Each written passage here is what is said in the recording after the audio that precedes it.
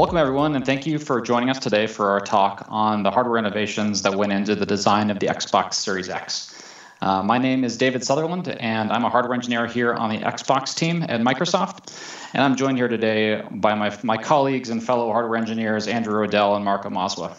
I'd like to start off by acknowledging all the truly amazing work that went into the design of this console. It really was a team effort from hardware to software to services to content. Each of these subject areas could have been their own presentation easily. So we're really only scratching the surface here today, but hopefully this is an interesting deep dive into what went into creating this console.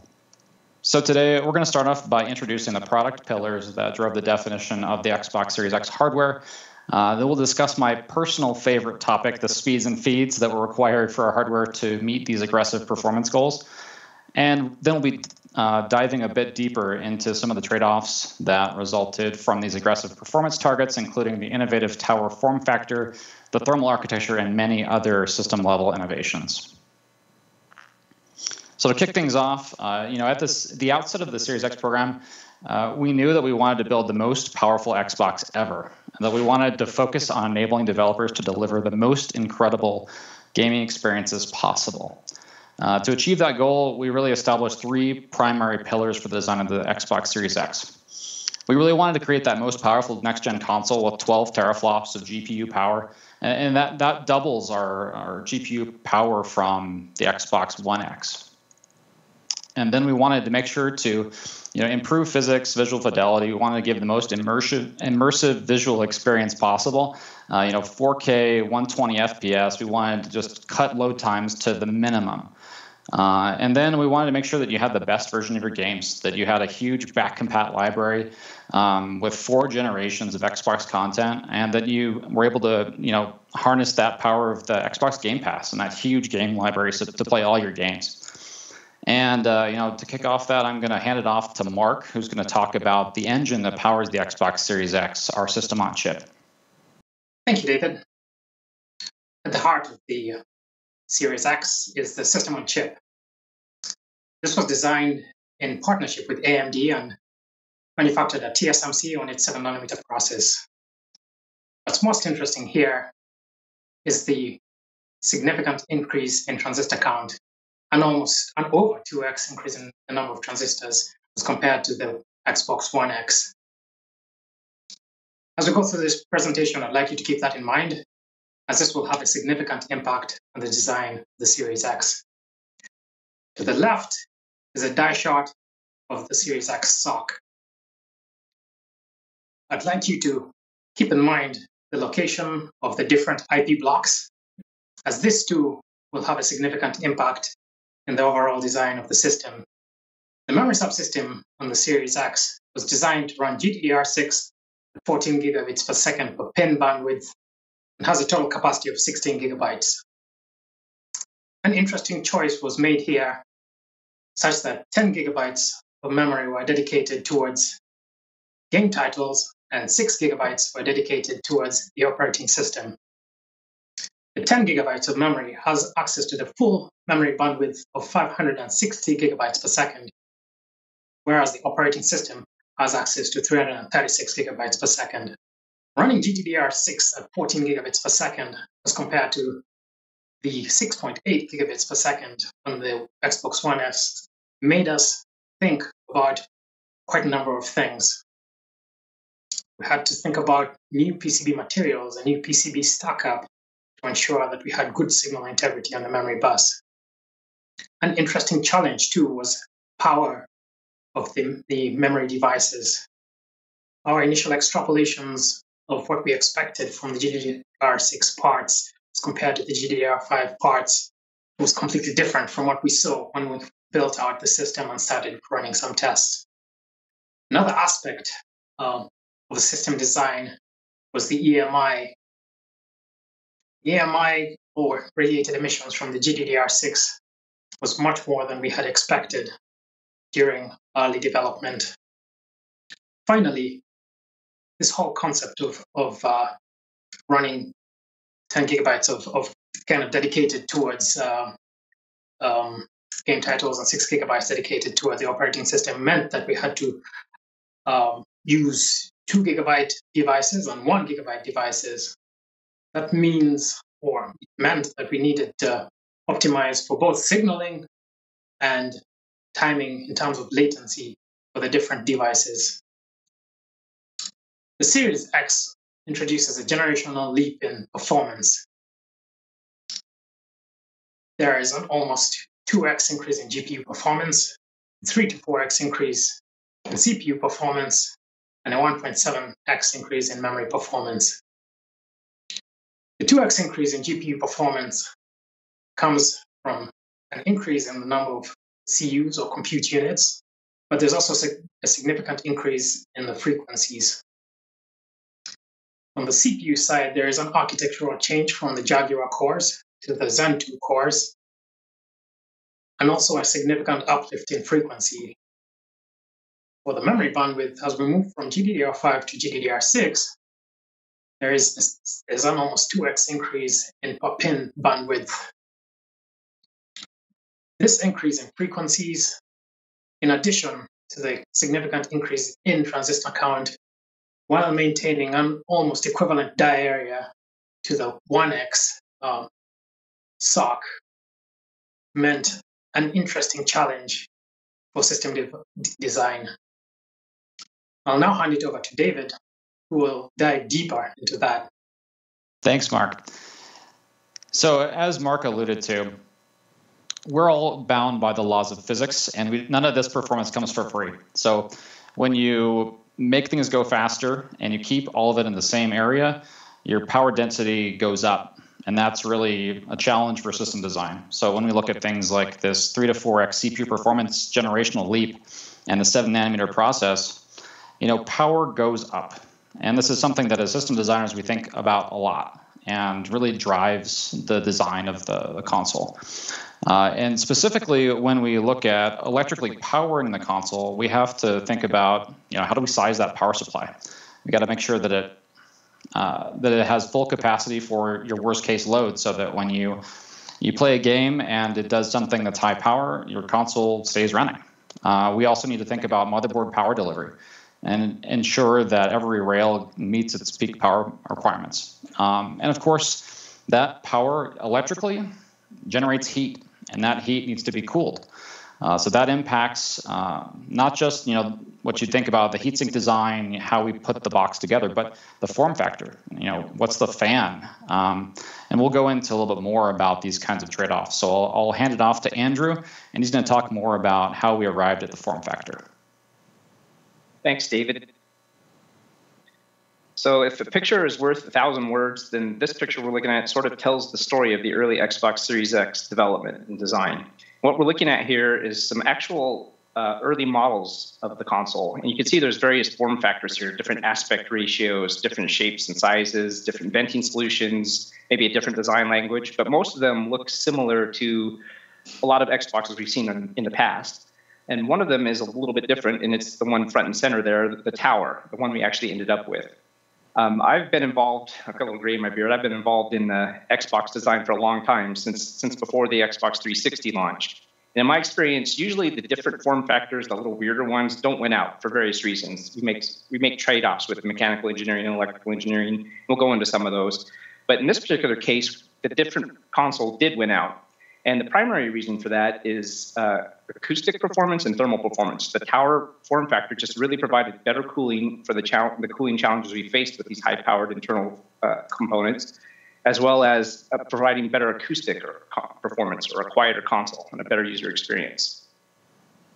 So when we think about the tower form factor, we think about how we design the console. The early design, like I said, is an evolutionary iterative process. So electrical engineering and mechanical engineering will trade off with industrial engineering. We might say, can we make trade-offs for manufacturability, for cost, for feasibility, for different risks that we want to take or don't want to take or that we can manage.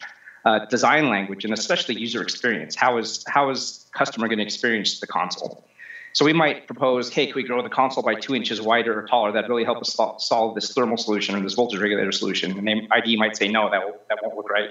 Or they might come to us and say, can you make it 2 inches thinner, or like a laptop? That'd be great. And we'll say, no, that's way too expensive. We can't do that. Or they might do something, sometimes they come along and say something like, can you make it like a sphere, like a Death Star? And we say, no, we definitely can't do that. But actually, maybe we could. But we started this process on this console back in 2017, early 2018. So right after the Xbox One X shipped, and 2 years before we even had silicon for this console.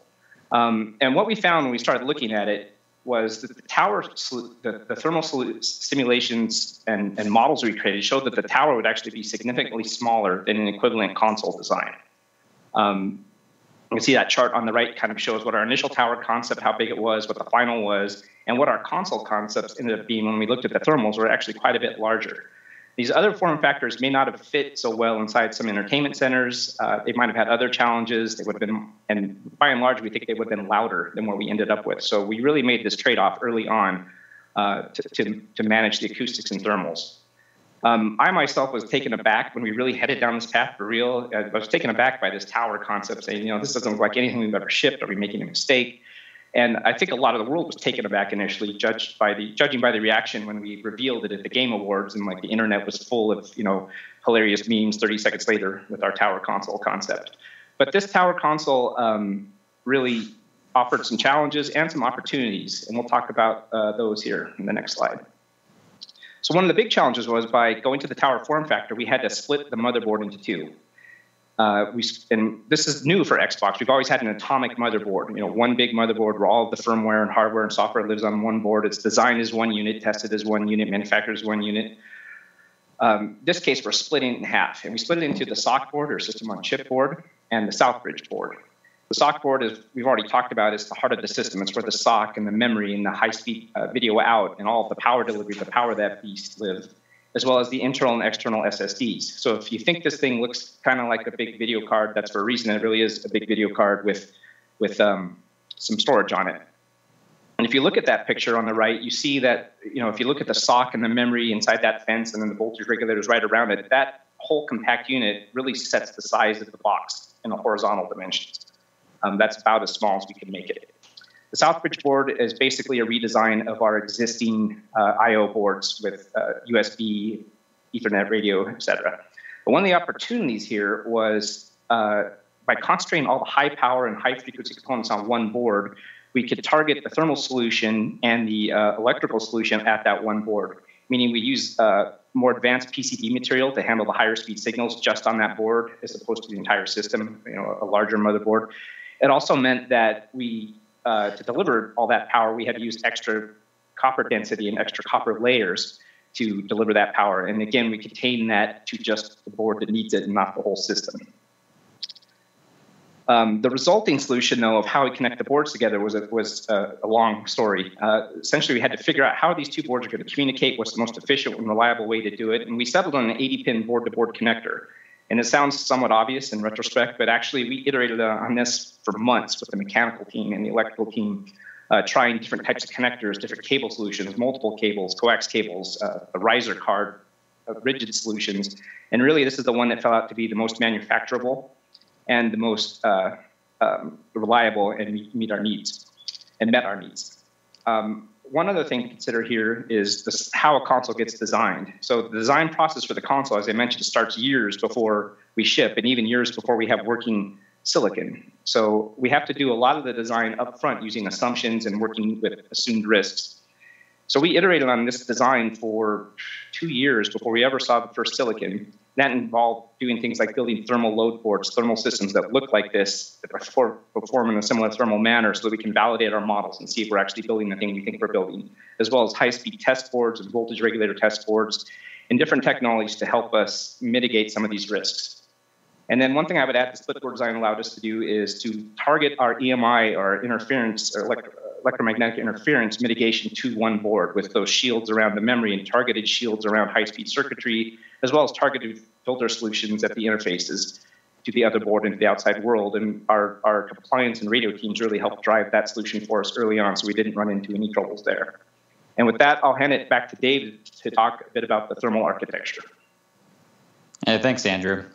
Yeah, so as we talked about, we built a beast of a machine, and it has a lot of power. And by splitting the board, we created an interesting new challenge for the Xbox team and how we're going to tackle this. So we kind of had to rethink the way we approached the thermal architecture of the Series X versus what we had done with the One X or the previous consoles. So traditionally, you have, the cool air flow in from the sides or the front, and then blow out the back. But in this particular case, we basically had all the cool air come in from the bottom of the console or the back of the console, and then it's pulled through the console by the fan and blown out the top. And to break things down a little bit more from there, the way we can think about this is that basically the system is built around a center core. We call it the center chassis. And it can be thought of as kind of like the backbone or the spine of the system, both mechanically and thermally. And we do use it as a heatsink for some lower power components like the Southbridge PCB and some of the things on the backside of the sock board. But really, where the thermal architecture really shines is with the vapor chamber and with the heatsink. And you can see that all of the hot components are on that side of the board, on the heatsink side of the board. So that's the sock, of course. It's the DRAM and the voltage regulators that power the sock. All of those touch off on the vapor chamber, and that allows us to sink that heat very effectively into that heatsink, and then the fan pulls the cool air through and is able to dissipate the heat. Also note that on the other side of the board, kind of the cooler side of the system, we have the more sensitive components, the optical disk drive and the PSU, and those components get cooled by kind of a parallel path of airflow. One other thing we really spent a lot of time optimizing on was the fan itself. So the thermal mechanical team spent months and months optimizing the fan design with our partners. Different shapes, different number of impellers, all kinds of different designs to get us at the maximum airflow for the minimum amount of noise. And another thing that the mechanical team worked on was something that kind of goes overlooked. It's called the X-spring. It's how we mechanically attach the heatsink to the board, because you need to have compressive force there. And we had used the same X-spring design for a number of generations, and changing that as a result of having to have capacitors on the back of the board, we couldn't use the existing design, so we had to completely redesign that. And it's a bit of risk because that component is has a lot of impact on the thermal performance of the subsystem. But by redesigning it, we're able to get optimal TIM pressure, so the compressive force there, and we're able to put the capacitors where we needed them for power delivery. And one other thing we wanted to highlight was before we got hardware, we spent a lot of time in modeling. And this was doing thermal simulations, doing airflow simulations to try to arrive at a really good design point so that we had to do minimal mechanical iterations. So the team did an amazing job there. If you've had one of these in your house or you've played with one of them, you know how much time we spent optimizing the acoustics and the airflow on this. These things are really, really quiet, and we're super proud of how quiet the experience has really been. A big part of that is due to this vapor chamber. And for those that aren't necessarily mechanical engineers, a vapor chamber is basically a hollow chamber with a vacuum or under vacuum. And inside of that chamber is some water. And what happens is when that one side of that vapor chamber gets hot, the water inside of the chamber vaporizes and flows throughout the chamber. And that heat energy from that water vapor is transferred onto the other plate and eventually into the heatsink. And it does a very efficient job at doing this. And it allows us to achieve a really minimum acoustic profile while keeping our heatsink size down, because we could make a giant hunk of aluminum, but then your console would be super heavy and it would be clunky, and we wouldn't want that. So that's why we arrived at the vapor chamber solution. So on the other side of the coin here is obviously, in order to have something that cool, you need to have power, right? It's kind of thinking of it backward. We wanted to really optimize our power profile for this console because ultimately we don't want to have to cool the power. So it'd be great if we just didn't create it in the first place. Now that doesn't work as well for gameplay modes where you're trying to put as much performance as possible into the box. But for scenarios that don't really require the performance, we don't want to be running at max frequencies because it's just wasted power. So we spent a lot of time with the software team, with the firmware teams, the content folks, to make sure that we were running at the optimal frequency for power consumption. So these are for modes like media playback, and for our standby modes, instant on and energy saving mode. And you can kind of see here, we broke it down by percentage of SoC power versus gameplay. So for media streaming, let's say you're loading up your favorite media app, and today it's running at about 14% of the SoC power of our worst case gameplay power. And this is really a testament to the optimization we did. This would have been 25% higher had we not done the optimization. And same thing for our standby modes for background download, instant on, and energy saving. All of those modes were meticulously optimized to save power. And the goal of this was kind of twofold. Obviously, we want to save you on your power bill. We don't want to burn the power. We don't have to cool it. But also from a sustainability standpoint, we don't want to have to emit the carbon of that energy that was consumed by the console. So by reducing the power in these surprisingly high usage modes, a lot of people watch videos on their Xbox, believe it or not, it's not just for gaming.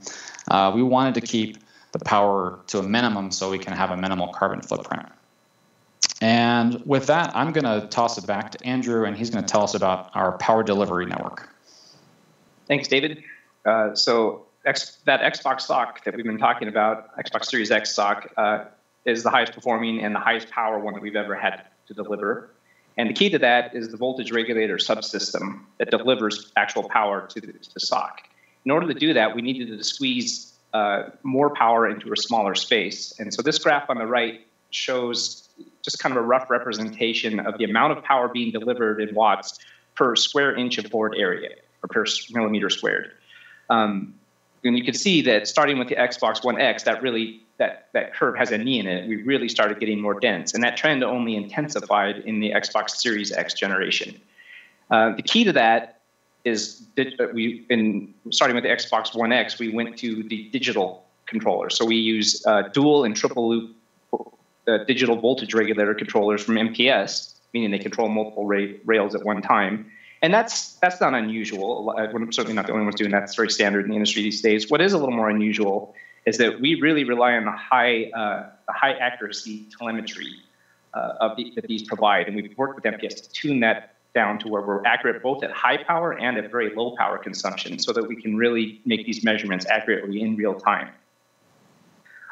So what that means is that for characterization and debug of the silicon, for looking at different titles, for manufacturing, for field performance, we can look across, out in the field how the consoles are actually being used, how much power are they consuming in which titles, and what does that profile look like. We're able to gather all that information and really optimize the power consumption, as David was mentioning. And as he mentioned, the key to that really for reducing our overall power usage is the lower power states where the consoles actually spend a lot of their time.